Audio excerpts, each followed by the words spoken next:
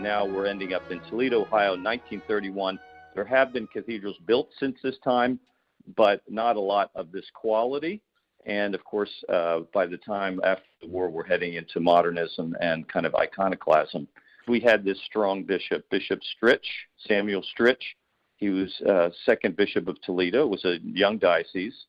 He was 38 years old, and he's a hot shot. He's going to do big things. He came to Toledo as bishop. He's going to make it happen. Needs a proper cathedral. He hires a top Midwestern architect, not well known, but did a lot of buildings, John Comes, C-O-M-E-S, Comes from Pittsburgh. And Comes did a lot of work. If you go to Pittsburgh, you'll see his work everywhere. He was the kind of the approved architect for Pittsburgh. He also worked on 4 cathedrals in the Midwest. Very good architect, kind of Art Deco, has a kind of Art Deco sensibility, and certainly on the Romanesque side of things. But Stritch wanted it. He found the right architect. They worked together. They said, it's Toledo, Ohio. We're going to look at Spain.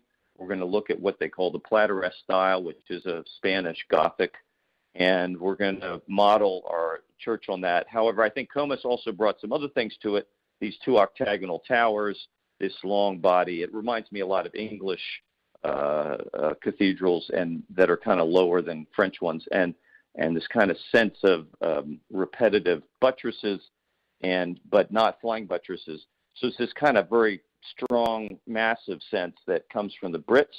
And I think the facade has a little bit to do with things like King's College Chapel, the famous King's College Chapel in Cambridge. Toledo's interesting because it's not cruciform. It's simpler than that. There's no dome.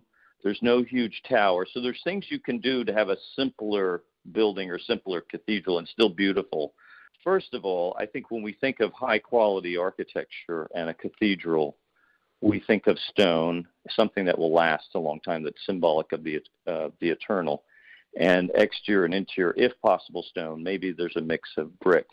And so, for instance, Toledo is very interesting because the outside has this kind of warmish, yellowish, maybe a little bit of red, yellow-red granite from Massachusetts, and then all the detail work is kind of a lighter white stone, limestone, and that's carved. So the granite is very simple and strong. Limestone is the carved. It's easier to carve. So you get this banding, this colorful banding. The inside, though, is the walls are mainly limestone, French limestone, so they're light, as you say, light and bright. But then the ceiling, and then that shows off the ceiling and the apse and the altar and so on that are colorful. So the kind of white interior, beige stone color. The other thing, though, is lighting, because historically we didn't have such fancy lighting. And as much as everyone loves stained glass today, and I do too, one of the things that it did is it made these churches very dark.